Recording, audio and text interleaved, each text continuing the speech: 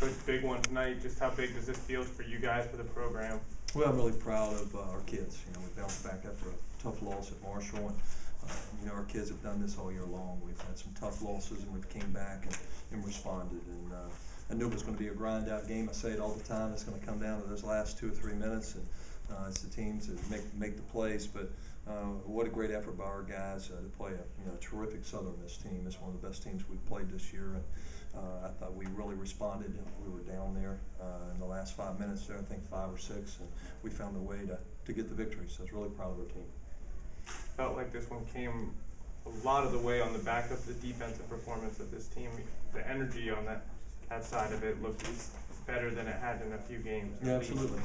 Absolutely, yeah, and that's true, Paul. I think the second half we talked about we lost the game at Marshall because we didn't get stops. It wasn't our offense. You got to get stops, and I thought our guys, we went man, and we made some big time toughness plays and rebounds and blocks and loose balls and deflections, and we really battled, and that's what you have to do. This is a type of team when you play Southern Miss, you don't have to play ugly. The way they play, they're undersized, they're tough, they play that tough zone, and they're very physical. And so it was a really hard matchup. There's a reason they've won 10 in a row, and they're one of the better teams in the country here, and it was a great win for us. Coach, what have you seen out of Matt Williams' development that he was able to get so many minutes tonight and he's getting to see more time on the floor? Well, he's healthier, and he's physically gotten his strength back.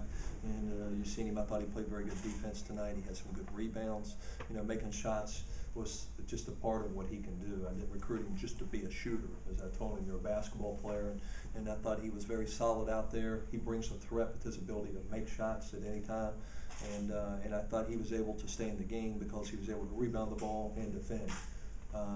We know what we're going to get from him offensively with the way he can shoot the ball. Coach, it might have been a little bit more breathing room there. You guys have been a little bit better from the free throw line, but Isaiah, 0 for 4 for the night, steps up with 14.6 left and sinks them both.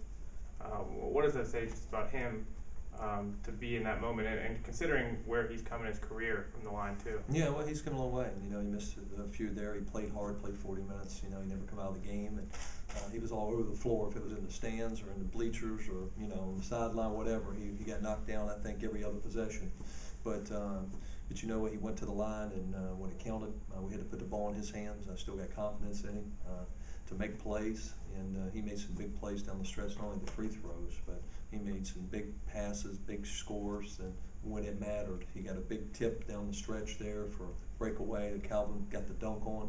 So he just impacts the game. He's just a winner and knows how to win. And it's hard to draw those things up in the huddle or teach guys how to play that way. He's just got that special grit inside of his heart that he can really compete. Coach, can you talk about Tristan? Down the stretch, he scored a lot of energy buckets too, and in a game where that was so intense, he seemed to really be doing a good job matching that intensity. Well, the big stat is you see 17 second chance points. And, Tristan had 5 offensive rebounds, and part of that, we had a big dunk there that really got our energy going. And he's finding other ways to score for a team, and I think that's the thing he's got to continue to do. He hits some big threes, but he also got him inside, and I think that's the difference in the second half. Our defense held them to 27% from the field, and they were 1 of 9 from the 3-point line in the second half. So we won the game with defense, and I thought with offensive rebounding, and I think Tristan was a big part of that. Talk about Keith's contributions with the 7 blocks, particularly that one at the end, getting the hand on that 3-point attempt. Yeah, well, Keith impacted the game. He had 5 field goal attempts, and it's just tough getting him certain looks in there. And he's got to continue to find ways to help our team win. Had 9 rebounds, 7 blocks, as you mentioned.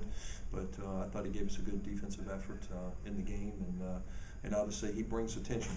So that still opens things up for Tristan Spurlock, Matt Williams, Z. All those guys out there bring something different that draws attention. So that's what makes our matchups hard sometimes, is you got 5 guys who can score for you. What does this win do for the team? I know they were disappointed after last week in Huntington, but obviously the goal remains to win the league. And Southern Miss came in, hadn't lost a game. Does this really boost the confidence going forward? Well, I hope so. This is probably one of the 2 best teams in this league, and Marshall has top 1 or 2 talent in this league right now and just hasn't been able to put it together, and thought they played extremely well against us. And night in and night out, you got to be able to bring your best. And I thought tonight playing against a team like Southern Miss, It was a great confidence builder, I hope, for our team here, because, you know, we got a lot of young guys on this team that was a part of this. But I think that this Southern Miss team is going to continue to win a lot of games, and we're going to have to go back down there and play the last game of the season. If you want to be in that upper top 4 fighting for the first place, you got to be able to win your games, especially at home. Coach, you talked a little bit about Keith. You know, he had 6 points today, but he was only 50% from the free throw line. Mm-hmm. How big is his free throw game going to be going down the stretch of the season? Well, I think his free throw game's big because he's going to get fouled a lot and we're going to get touches. But, you know, we were 16 for 28, which wasn't good. But, you know, I think fatigue played a part of that tonight. Those guys played a lot of minutes. Very physical game. I told them before the game every possession would be a foul, either it was called or not called.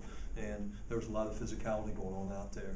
There's bodies every time the ball went up, they're getting knocked to the ground or bowed or hit or whatever. So, you know, the whole thing is don't come to the huddle talking about getting fouled or hit. I don't want to hear it. You know, you just got to play through it right now and find a way to get it done. And they did. East Carolina on Saturday now, come back at home and trying to keep the momentum here and stay the pace. Of course, you had a great, tough game with them the first time you played them. Yeah, absolutely. They're playing much better, and you know, they have a very good team, and got a lot of guys can shoot the ball.